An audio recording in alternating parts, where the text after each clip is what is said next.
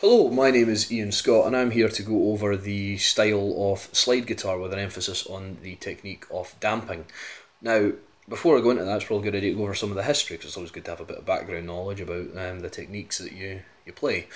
So it's thought that the style originated in Africa, but the technique of slide, the style wasn't really known until the 1920s with some of the old blues guitar players such as Robert Johnson. Although the style wasn't, fully popularised until about the 1950s, where it was popularised by the guitarist Elmore James. Slide guitar, it can be played on a bunch of different types of guitars, such as lap steel guitars and resonating guitars, or just like in my case, a normal electric guitar. Slides can be made out of different materials. The traditional ones are brass and, in my case, glass. I'm using a glass slide. They can come in different shapes as well. You can get them squared or beveled, but again, this one's just traditional rounded style. That seems to be the normal one. When it comes to playing slide, the first thing you should know is what finger does it feel most comfortable having the slide on. I know a lot of people tend to play it with the slide on this finger. I prefer to have it on my pinky finger, and that's just purely because I like the idea of being able to play other things while I'm doing slide. It's just more interesting to play and more varied that way.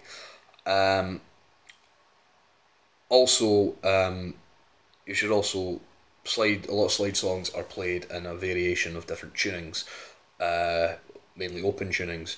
I just tend to play slide songs in standard because if I'm playing a show and there's more than one slide guitar song in it, I can just learn them in standard. I go up and play them in standard tuning, and I don't have to waste time, switching to an open, changing to an open tuning when I'm on stage.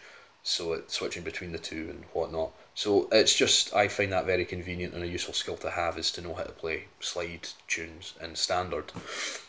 Yes. So on to how to play with slide.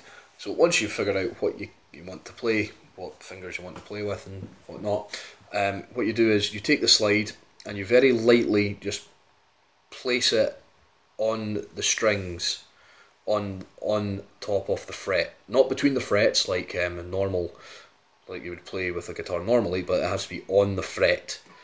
And then when it comes to picking, you do not use a guitar pick, you just use straightforward finger picking. And that also helps with controlling what notes you want to pick as well. That's very important when it comes to damping, which we'll get into later. The reason you use damping is because without damping, all the strings pick up on the slide and they just resonate, and you get a lot of unwanted noise, such as, so if I do that like this,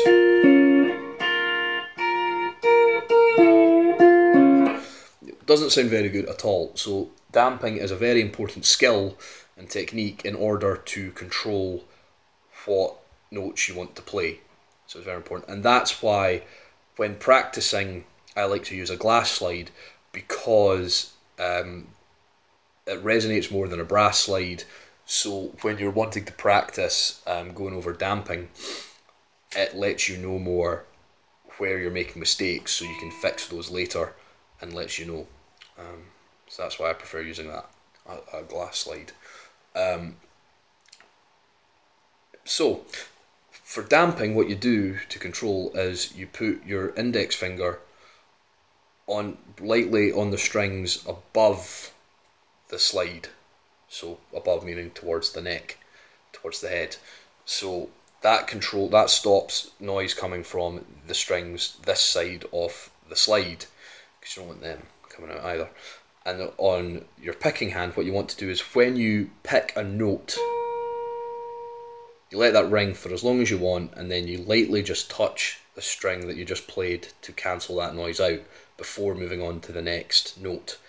This is so that you cancel that out before moving on, so that the two notes don't clash. It's just like this.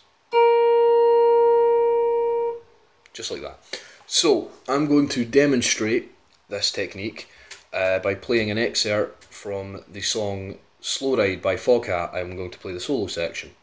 And so when I play this, pay very careful attention to what I'm playing with regards to the damping techniques. Okay? Ready?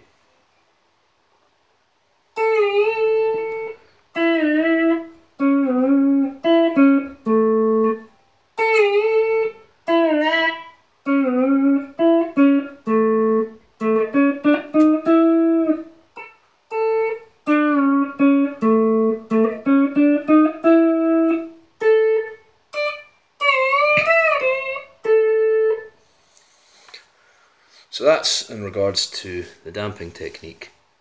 Now, when it comes to playing chords with a slide, it can be, it's quite different from how you normally chords, because, this being over all the frets, you have to play frets in a vertical style. You can't just, use bar chords.